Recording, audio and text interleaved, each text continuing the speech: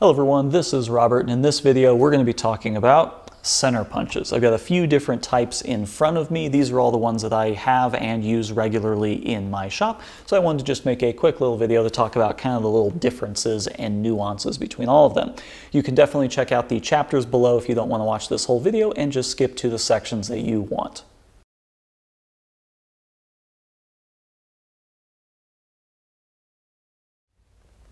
So what is a center punch and why should you care? Well, let's say you have a piece of material that you're drilling into. This could be metal, it could be wood, it could be whatever.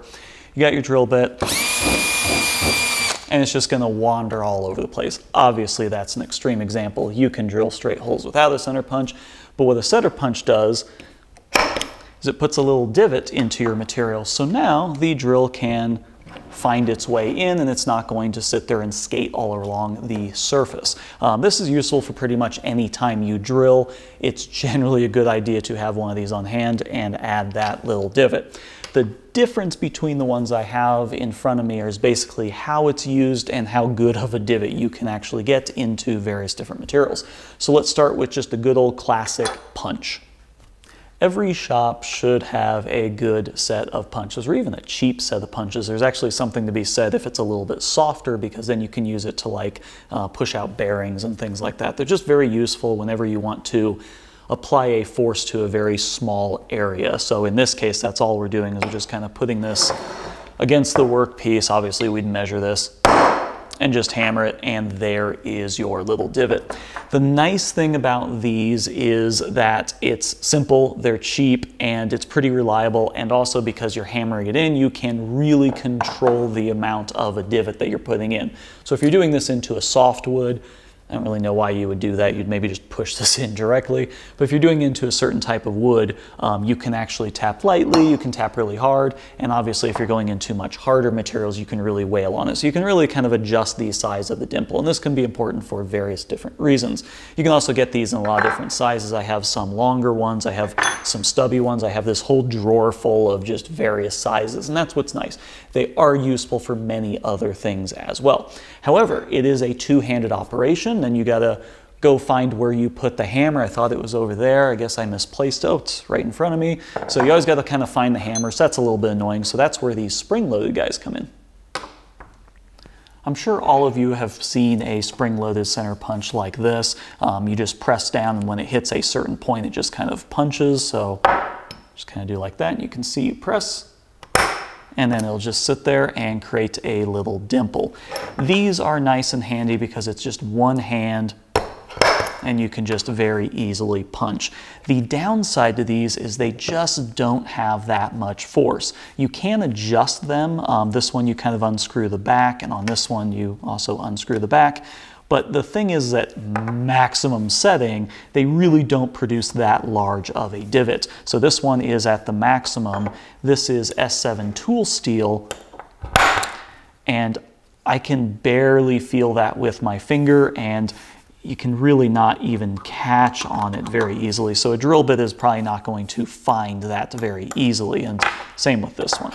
They just don't have enough force to really punch into a harder material. So these are great for woodworkers or any kind of softer materials. I use these all the time for aluminum. I always have one of these at my drill press, and it's really easy to just grab it and punch it straight down in.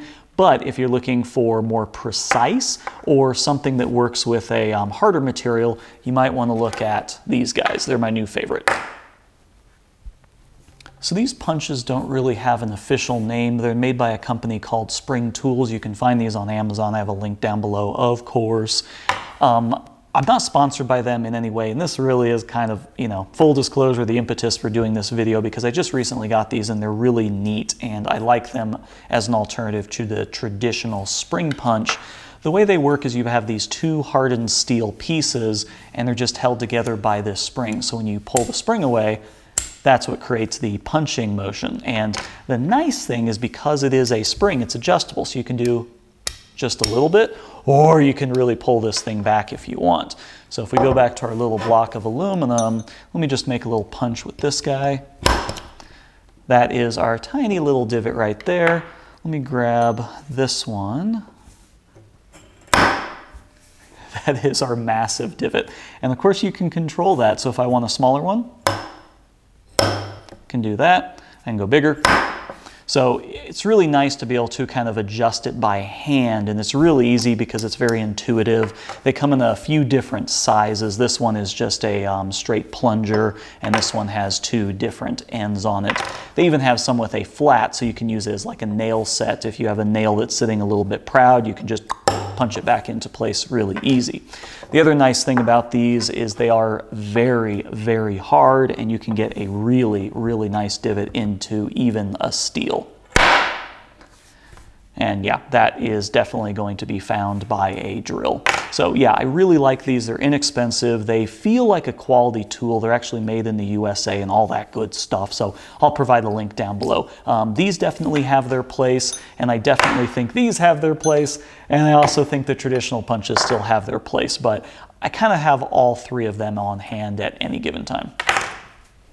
So I guess lastly, in terms of cost, these are all about the same amount of money. These spring-loaded punches are $10 a piece. If you have one of these and you're looking for an extra one, I highly recommend getting the one with the little grip at the end, because this thing, as you notice, rolls all around, and this has a couple flats on it. So it stays put, and it's a lot more comfortable to use than that one. So something to keep in mind. But both of these are 10 bucks, links down below. A punch set is going to be anywhere between $10 and $20. There's a huge range of quality and also the number of punches that you get in the set. But yeah, somewhere around 10 bucks, you can get a small, reasonable quality set.